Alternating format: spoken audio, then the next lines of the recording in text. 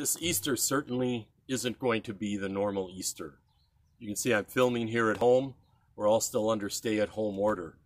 So there probably won't be the family gathering, the big breakfast brunch, the neighborhood egg hunt. But maybe that will help us focus on what Easter is really all about. The good news that Jesus is risen from the dead. And maybe instead of thinking about all the things that we can't do this Easter, can I encourage you to think of the things that we can do this Easter, to go and tell the good news, the Lord is risen, he is risen indeed. Could I encourage you to share the service videos that we've been producing at both of our locations, both in Verona and Monroe? It's been exciting to see that those services have been averaging over 500 views per week. Could you share that with someone?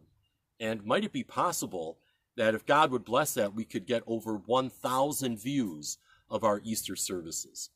So there's one thing you can do. Share those service videos.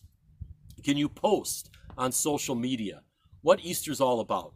A simple thing. The Lord is risen. He is risen indeed. Invite your friends to comment and share. Maybe you live in a neighborhood where you can do sidewalk chalk or window art. I know that's not everybody's thing, but maybe it's another thing you can do to get beyond the bunnies and the baskets to the good news. The Lord is risen. He is risen indeed. Again, I know it won't be the normal Easter that we usually think of, but think of those things that you can do. Can you share the service videos? Can you post on social media? Can you do some neighborhood yard worker art? Could you text a friend or a neighbor and continue to share and keep on telling this good news? The Lord is risen. He is risen indeed.